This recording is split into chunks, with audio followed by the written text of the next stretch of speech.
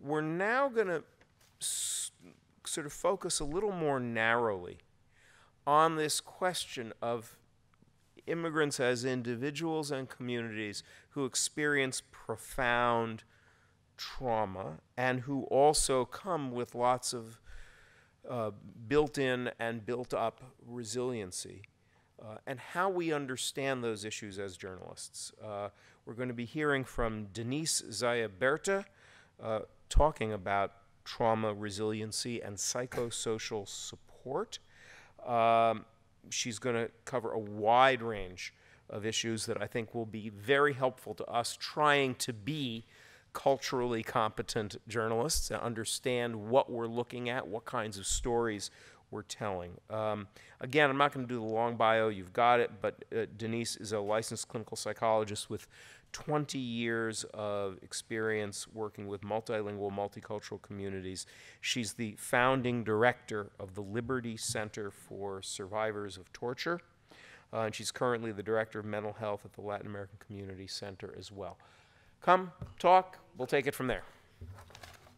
Good morning. Thank you. And I do want to start, first of all, thanking you from our communities. You have the power to do something that I don't have the power to do, which is to take the stories that I hear every single day and that I experience in a very different way, and you can make them a part of general knowledge in the US public. And that has an extremely pertinent piece of power for our communities, because those of us who are doing the work are really busy doing the work.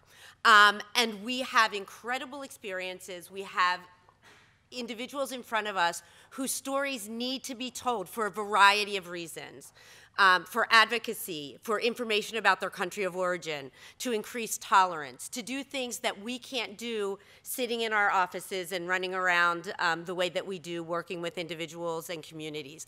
And I thank you very much for taking the time and being interested enough that you guys are willing to have the knowledge to be able to do that well. Because the other thing that is important is to do that well.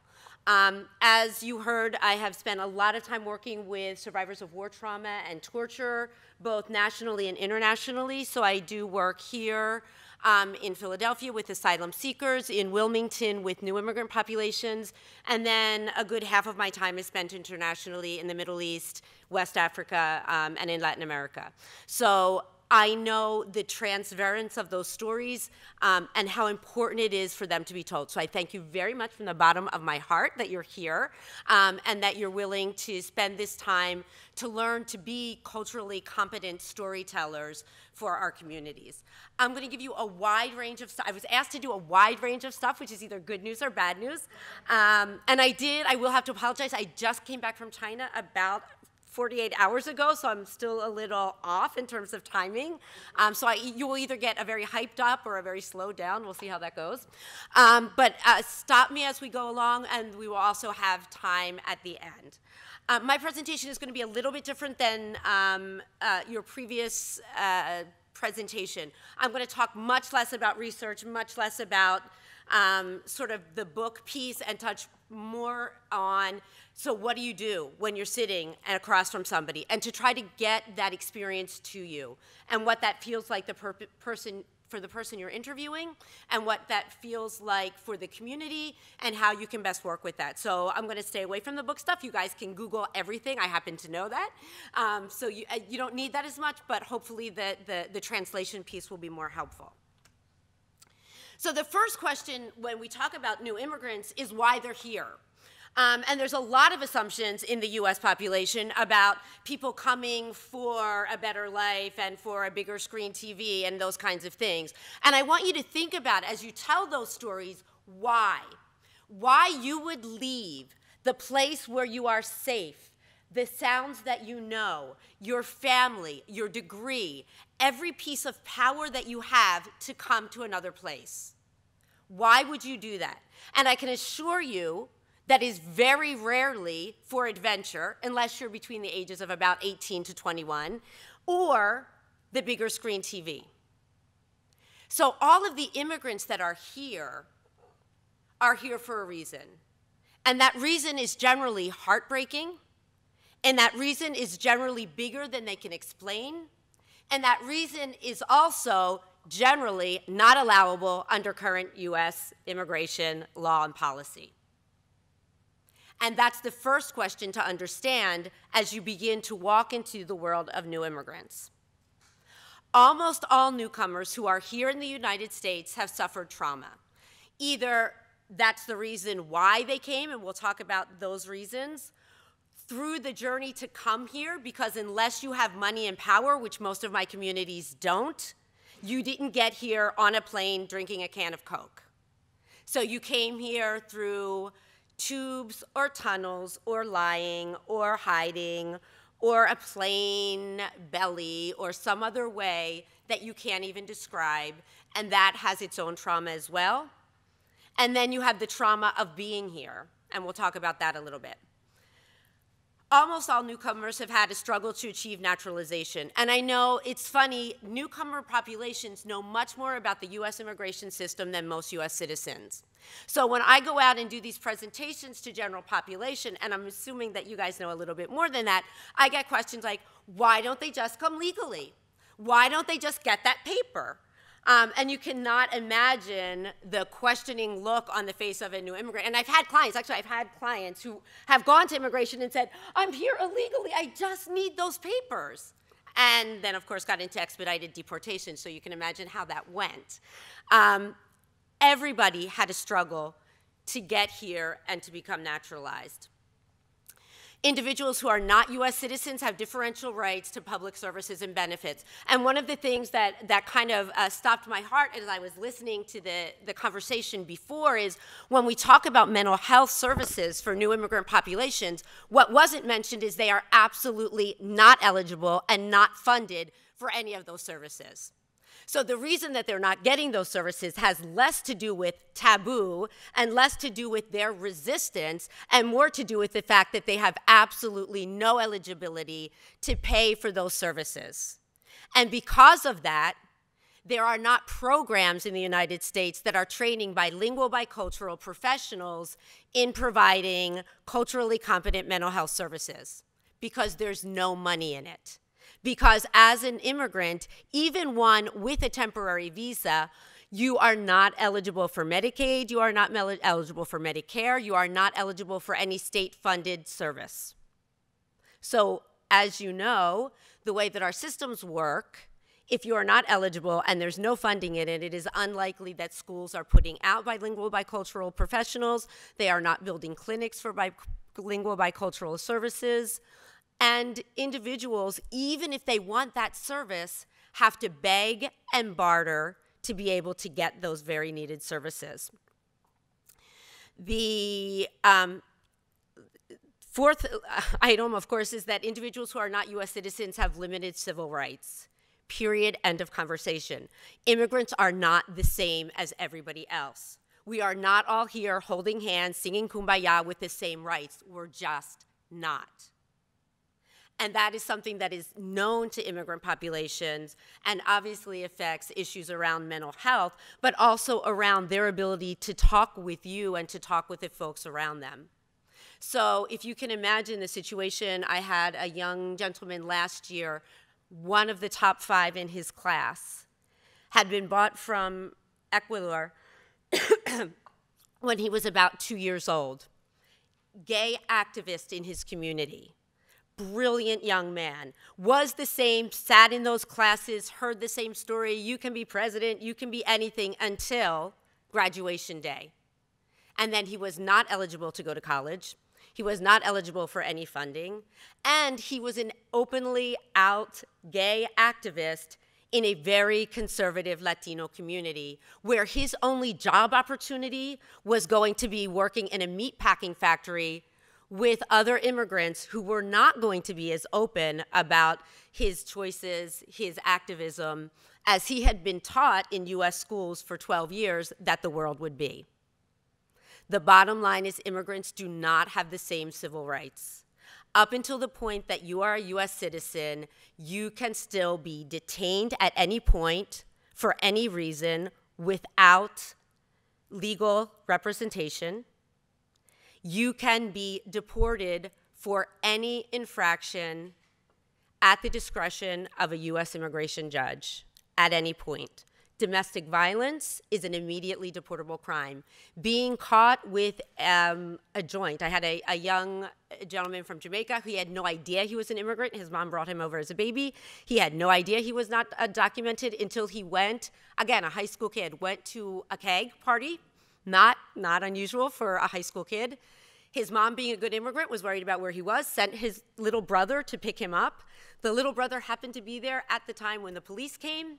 He was charged with, delinquency of a minor, which was kind of funny because he did not really intend for the 8-year-old to be there.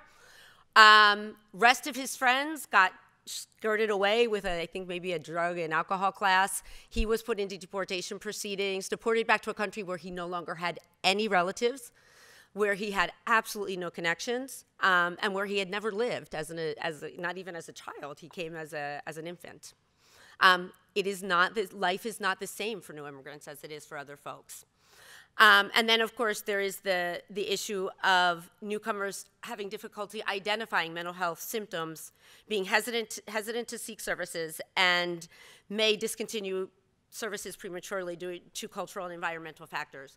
And a lot of that has to do with, again, looking at your symptoms, giving the priority. If you are the only person here and you are working in a job where you know that there are 5 other people waiting for your job the day that you miss work, prioritizing the way that you feel. If it's not some part of your body that is going to fall off, and the next day, it is unlikely that you have the time or the resources to be able to do that. And those are some of the obstacles that our folks have as they look at mental health issues as within that new immigrant context. Culture, of course, establishes what mental health is. I'm not sure how much time that you've really thought about what culture is, because culture is the piece of you that you never question. Culture is the understanding of how you breathe, how you live, what's right, what's wrong, who you marry, how you spend your money. All of those things are spoon-fed to you per a culturally specific perspective. And I think, and I am in like WH5Y, so I'm going to be quiet, the idea of Sesame Street, where we all hold hands and we're all the same, is not true. It just isn't. We have different beliefs, very different beliefs about the world.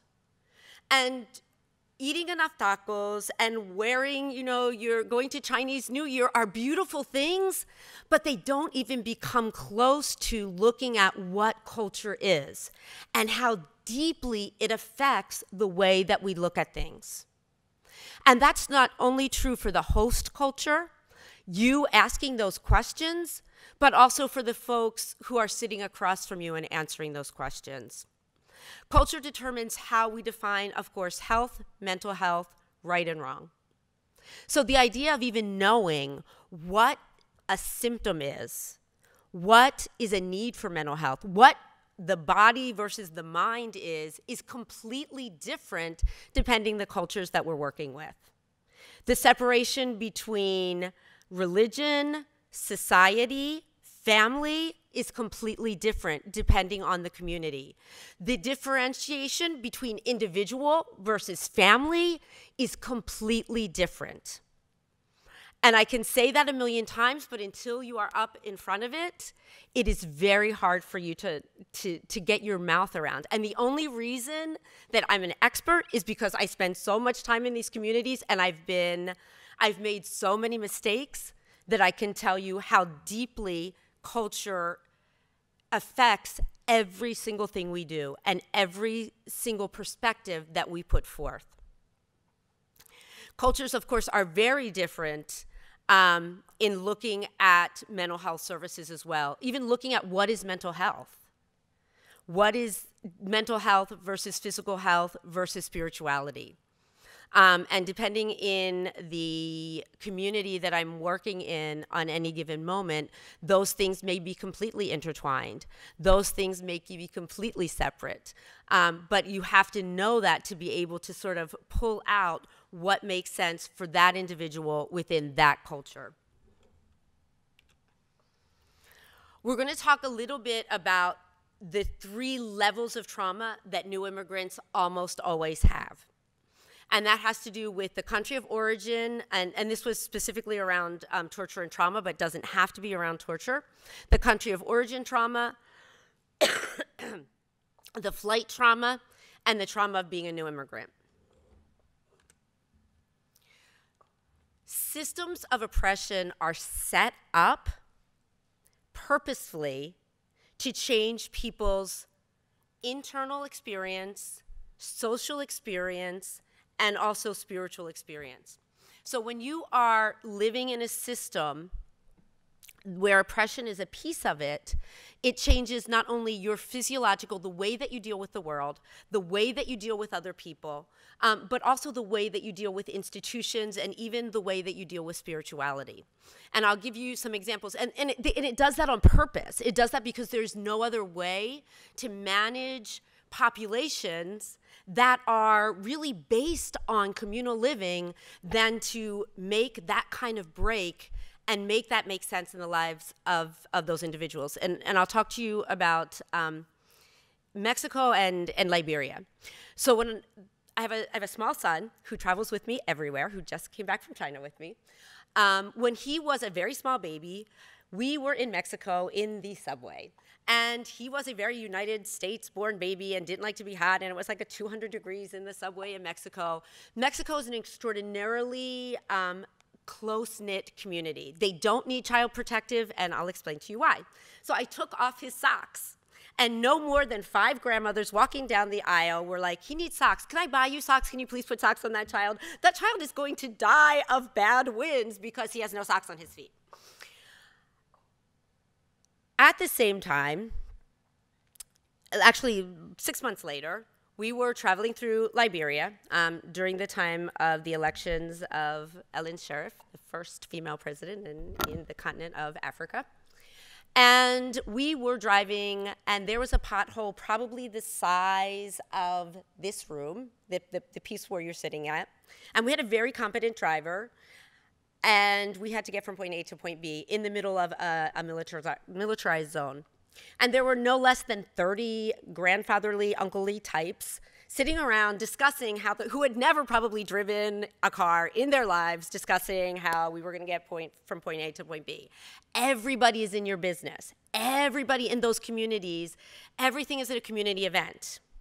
That's really inconvenient for folks who are trying to oppress a population, because it's really hard to oppress people when you have nosy grandmothers around all the time asking questions. Unfortunately, in both of those situations, both of those communities have gotten to the point where they don't check in on each other, where those ugly vans can come in and wreak havoc in the house next door, and you can hear screaming and you can hear gunshots. Nobody calls the police because of oppression, because of torture, because of leaving bodies outside, because of spreading fear within that society.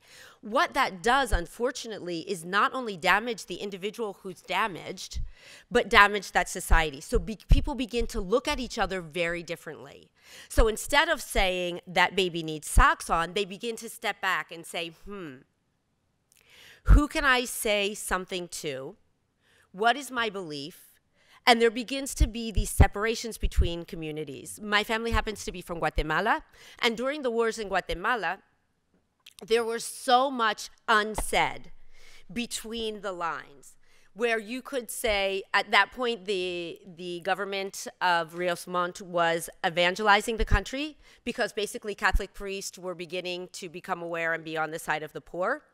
And they would be able to say, did you go to Mass today? If you went to Mass today, that meant you were a communist. That meant you were on the side of the popular movements. As opposed to, oh, I went to an oculto, which is an evangelical-based kind of service. So there are all of these subtleties within countries of origin which folks are not aware of at all, but affect both the individual, the community, their belief about trusting each other, and their belief about trusting institutions. So all of these things are going on in country of origin. People are living in fear. They're hiding. There's high levels of vigilance. There are detentions. There's societal sanctions. There are threats against self and family. There's torture. So folks are walking around with all of this knowledge and all of that trauma, depending on how much they were particularly involved. We have children even who will say, no, I didn't experience any trauma. Oh yeah, when I walked to school, we walked over those bodies. The school was closed because of bombings. We were not able to get health care because we were in an occupied zone and that wasn't allowed. So folks are walking around with levels of trauma that they might not even define as trauma themselves. Then, of course, you have the trauma of flight. And I can tell you honestly, unless you have a lot of money and a lot of power, there is no easy way from there to here.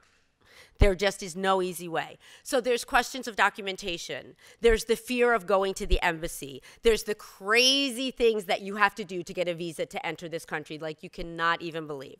There is the fleeing, specifically because you're targeted or because your community is targeted.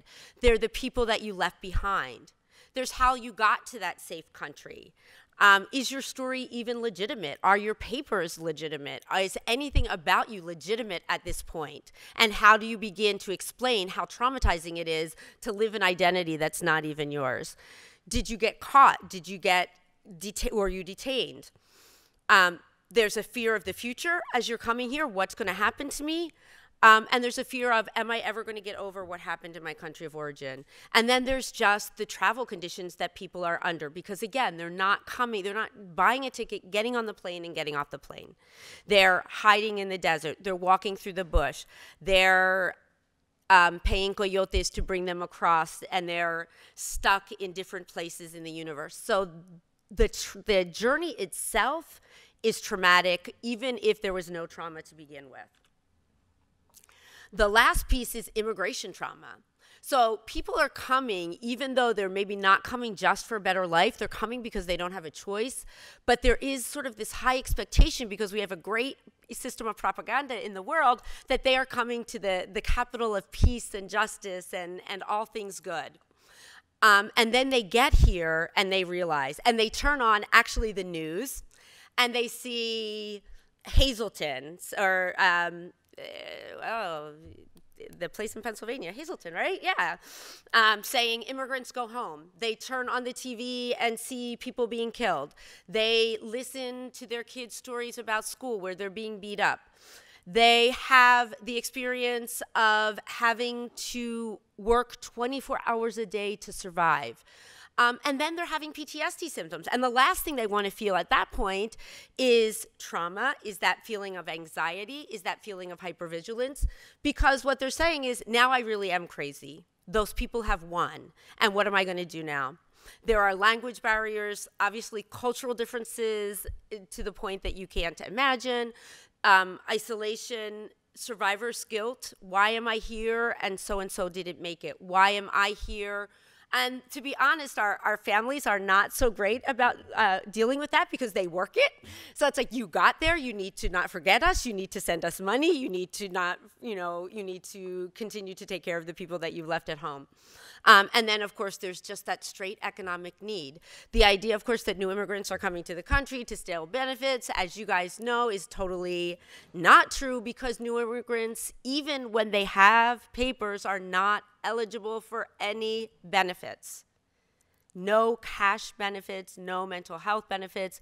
The only thing they are eligible for is emergency Medicaid, and that is if they are in need of a service to help them not die. To the point where they are stable, that emergency Medicaid gets cut off.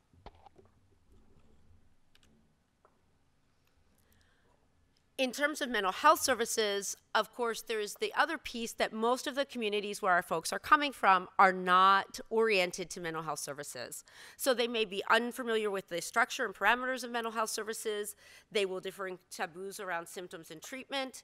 Confidentiality really and truly does not exist in most of the communities that we deal with. So even though we can tell somebody 1,000,000 times that their information is going to be held confidential, they are not going to believe that. Like, I actually go to the closet and show them where the locked files are. I tell them even if their mother calls, I can't give information. And to be honest, within our community, within the Latino communities, I do have mothers and sisters and brothers calling and saying, my sister, brother, or son needs your services. And by the way, tell me what they said. And they also need a treatment that includes methods and expectations for change, mutually determined treatment goals, and basic life needs. Because the bottom line is, you cannot talk about your trauma or deal with your trauma if you are still hungry, tired, and don't have a safe place to be. And that's where most of our new immigrant communities are. And that's why, to be honest, we don't even suggest that people deal with their trauma, get trauma treatment until they've been here for a while and they're safe enough to do that. We do therapy, but we don't do to the point where they are, where they're opening those trauma wounds, because it is just too early. In terms of building those relationships, and these are things that go with you as well. What we do need to talk about is, in the rest of the world, we are not all the same. So the relationships are hierarchical, generally speaking. They are based on respect, non-judgment, encouraging, genuine, non-dependent, and within professional boundaries. All of those things are really important. I know I don't have a ton of time. Obstacles to treatment within newcomers, obviously language access, payment access, community discouragement of disclosure, reputation of the agency in the community of origin, the voluntary nature of the participation, hours, transportation, and childcare, and then the lack of the understanding, why am I going to go to a mental health service? Why is it going to make a difference in our lives? And I'll do real quick these last 3 slides. Trust is a luxury that most newcomers don't have. So the first thing that you do is to talk to people. You say, what is your name? When you ask me that question, automatically I'm thinking, which name? My religious name, the name on my papers, the name that my parents gave me.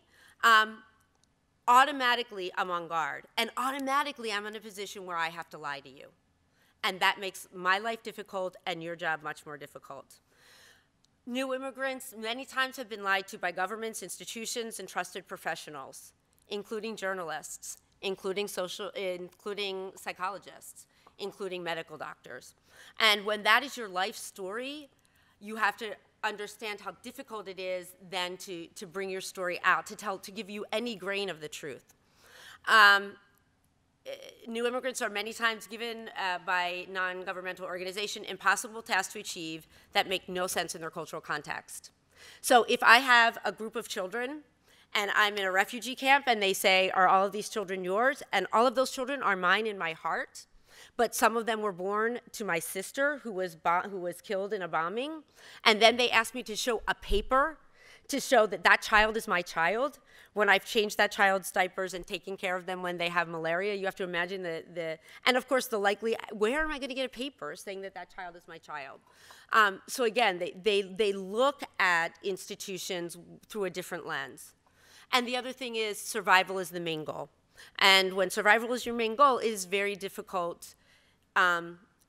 Truth isn't important, to be honest. And that's not because they're refugees, and that's not because they come from a culture. That's any of us.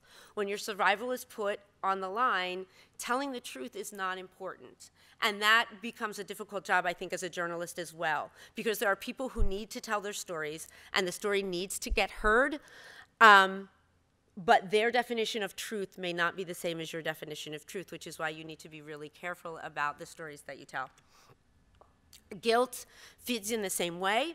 So folks, there's no way to get from there to here without stepping over and leaving people behind. And that becomes a difficult piece of that story. And things I don't want to share with you. As a smiling United States citizen, I don't want to bring that story into you and feel like I'm infecting you in some way. And then the feeling of shame. That somehow, because if you're a thinking person, you have to make sense of the crazy things that have happened to you. So you have 2 choices. You believe that the world is a terrible, horrible place, and terrible, horrible things just happen. And those folks don't survive and don't get here because that's called clinical depression, and you stay in bed. What you do then is to make up a story that makes sense to you.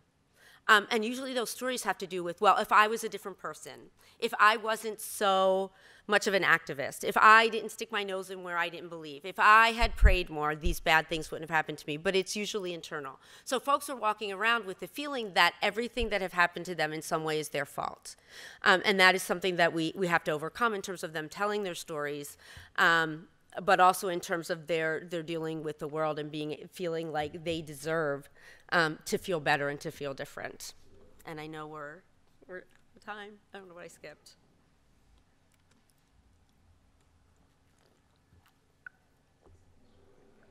Let's move up here and do a conversation. Sure. Things for you, and then we'll go to the room. And again, time is more limited than we would like, but that's the nature of the thing. That was fabulous. Thank you.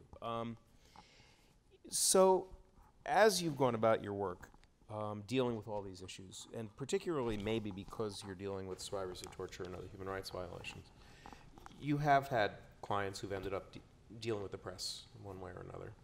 Absolutely. Interactions with journalists. When those interactions have gone well, why have they gone well? And when they've gone badly, why have they gone badly? I think a lot of times we have to remember that the individuals that are here are not just victims. They were powerful people in their communities of origin, and they have a reason for being here, and they have a reason for telling their story. A lot of times where the confusion has been is that their purpose for telling their story is not always understood or respected by the journalists. That has been a big problem. So someone has told their story with a very specific perspective and a very specific agenda, needing their story to be told because they believe that that's going to lead to a difference in community perception about their particular situation, about their particular country, and then having their words in what they believe to be misinterpreted or misunderstood or misrepresented. So we do a lot of work with having people have the right to relook at work, which I know is difficult for journalists, but really important for survivors of torture and war trauma to be able to have the power to. What you lose when you're traumatized, what you lose when you're tortured, what you lose when you're a victim of war trauma is power. And a lot of times folks will they will go into a situation looking at journalists thinking that that's a way to get power back, and really end up feeling victimized again.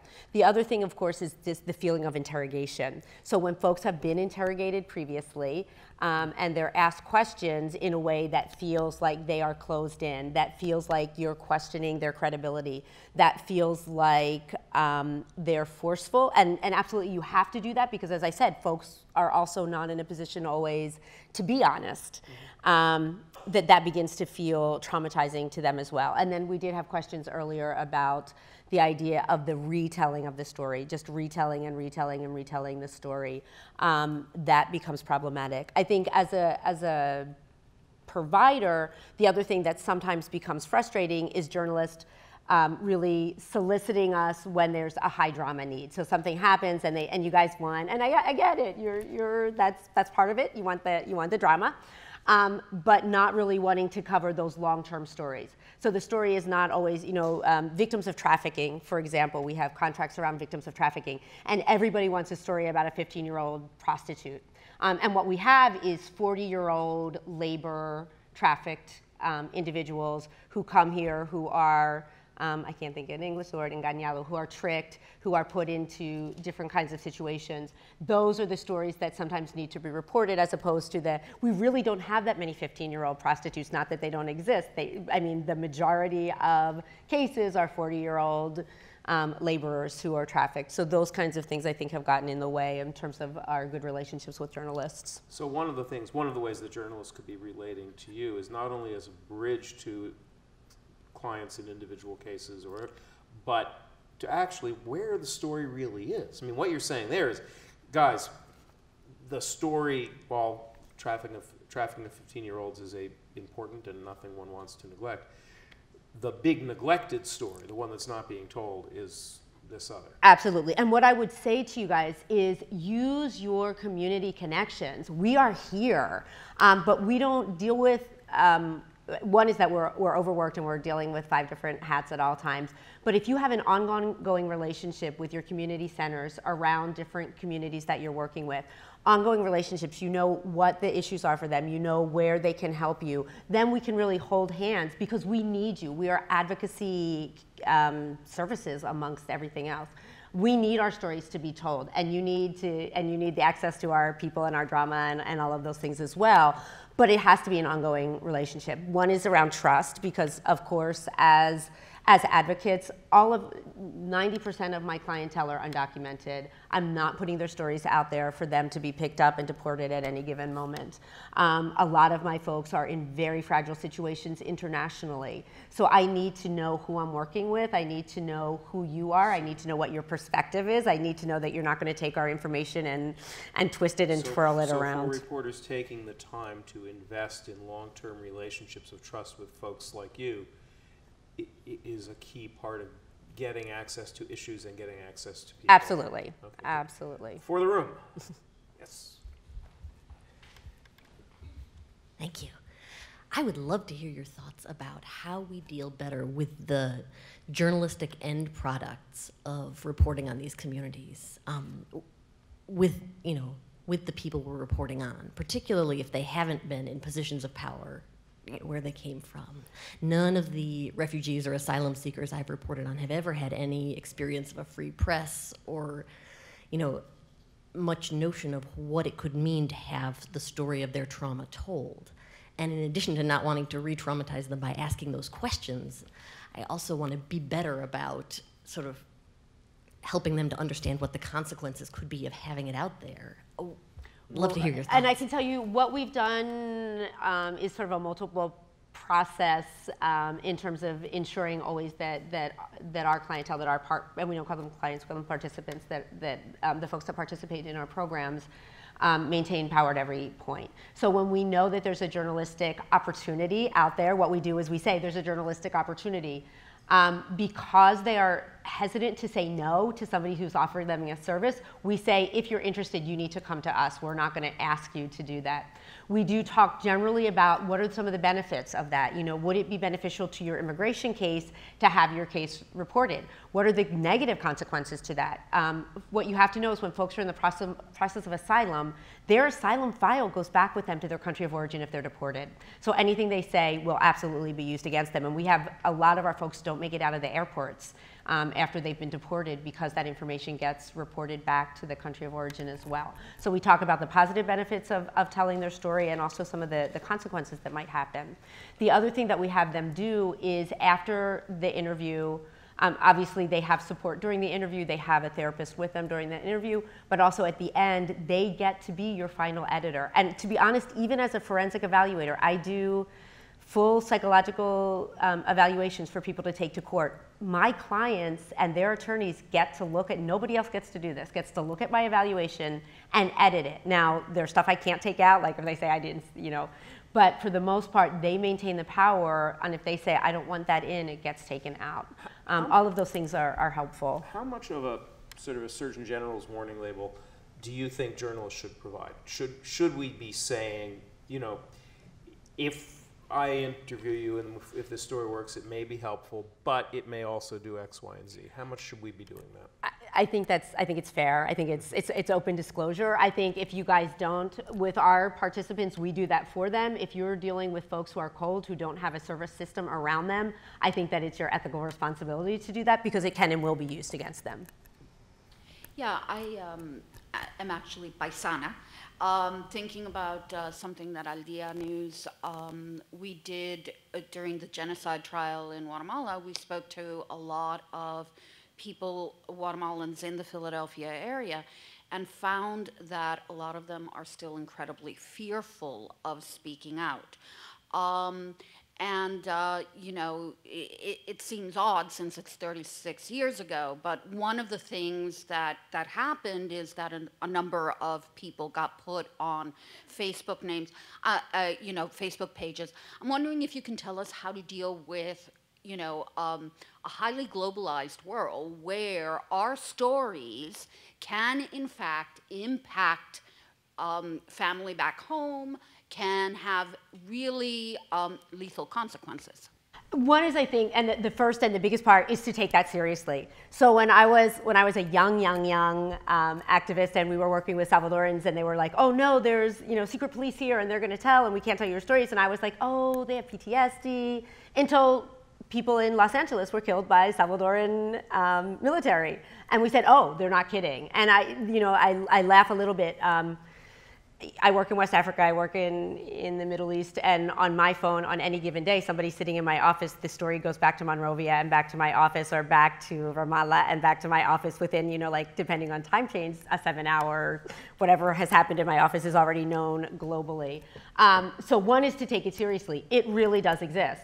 Our communities are really small. There are still, there are, 27 Liberian organizations here in Philadelphia, and they don't talk to each other, and there's a reason for that, because people still get killed, because people still, and I'm thinking in Guatemala people still get killed. It is not over, it's not over. So you need to take that very seriously, and when folks bring that up, you need to maintain their confidentiality as much as possible. I think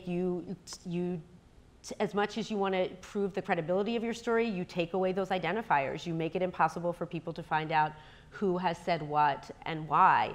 And I think we go back and forth, because some of us who have been here for a while get very big mouths, and we get very comfortable with telling our stories until somebody goes home or something happens at home and we realize we're not as safe as we thought we were. So I think as much as you can, just to protect your sources. And the other thing is to take it completely seriously.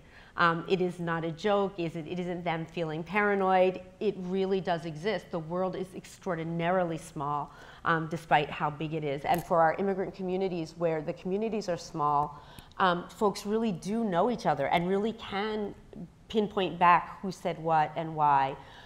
So it's really, really important, that piece of protection, incredibly so. Yeah, someone else. Any other questions? Skip. I have a couple of different things that have been occurring to me. First, I guess this goes back a little bit to the previous session, but it's relevant to this too, cultural competence. I think it's useful to remember that if you're interviewing an immigrant or a refugee or almost any of the people in this world that we're talking about, the chances are very, very good that they are about 100 times more culturally competent than you are, and about 1,000 times more culturally competent than a mainstream American sitting across from you being interviewed. Absolutely. And I've always sort of worked on the theory, I mean, you can't become instantly competent anyway, I mean, I'm listening to this, and I'm thinking about those handbooks that the military services pass out about good manners to Afghans or something like that. I remember the Vietnamese don't touch their heads. They don't like to be touched on their head, and that kind of stuff, which is nonsense. I always thought it paid off much more to be polite in my own language, in my own culture, and people really do know that. They don't miss that. They understand that you're a foreigner, that you're not familiar with the gestures or whatever. Second thing, I wanted to take you on the issue of prior review or editing. I think this is something that a journalist cannot accept. I think that when we're interviewing somebody in a sensitive story that could be damaging, we have a very, very strong obligation to keep stopping, saying, all right, can I use this? And do you really want this? And to explain to them, especially there are people, as someone said, who have no experience. They've never been a news subject. They're not a senator or a county commissioner. And to make very, very clear what you're going to use, what you're going to say, explain what your story is, why you are reporting it, and that you want to do it. But once that's done, you can't let them take out stuff that is valid that they said. You can't let them edit behind you. That puts you in an impossible ethical situation. It might or might not happen, but you can't take the chance of them changing something that would make the story wrong. And people do that all the time. And I gratefully agree and disagree at the same time, which is to say, I know that I write forensic evals. Believe me, it's not easy on my end either to have, I'm a doctor, to have somebody say, no, I'd take that out. It's extremely humbling. At the same time, and I agree, and there are some things they tell me take that out. I'm like, you know what? Then you're not going to be able to use this report because there's some things I can't take out. At the same time, you're not giving them the power. At the same time, as an activist, I can tell you, for somebody who's had absolutely no power over what that story is, it's incredibly opening for them. It's very helpful. The other thing is, when you're dealing with folks who've been traumatized, they're not the best witnesses. They're not the best storytellers, because again, they're spending 90% of their time trying not to think about the thing that they have to talk to you about. So it's not unlikely for them to be able to say, oh, I forgot, or oh, I was confused about, or what you have to know is that sort of zoom thing that happens, right? So when they're talking about this story, their heart is going like this. They're trying to breathe. Their brain, what happens is your frontal lobe completely turns off, right? So you're not the best storyteller. And part of it is having them refine that. And that happens to them on the stand as well. And I spend a lot of my time explaining that to judges, why their stories change, why it doesn't make sense. So I know that it's difficult, and I would say is, so is there a pre-draft draft, or, I understand it's not an easy, believe me, I tell this to psychologists. You want to tell a bunch of doctors, yeah, that your patient is going to go back and look at your eval and decide whether it's approved or not. They don't like it. And I would say that in journalism, this is actually a bit of contended terrain right now too. There are arguments about reading quotes back and showing parts of stories and things that are going on within journalism. Maybe it's a fabulous point, Skip, and maybe we should park it for now and bring it up when we do the journalism craft piece tomorrow. But it goes to this core question about power, doesn't it? And finding ways, if not that way, then finding other ways of giving people power and control in the course of the... Right, and I think it hits three things. One is I do think it hits accuracy, because people really, in that moment of telling that story, may or may not be accurate. Two, it goes to power in terms of being able to tell your story. But the other thing is I think it goes to the purpose of. And you guys have an extraordinarily powerful purpose in the story, and our folks who are telling their stories as well. So what is the purpose of telling the story, and making sure that you're in agreement on that piece, and that's a whole nother level that probably would need to be discussed. Can I respond to that? Well, I have to stop. I have to stop because we are a little bit over time, and in our next panel, one of our panelists is also on an even more constricted time. So, Denise, thank you. Thank you. This was great.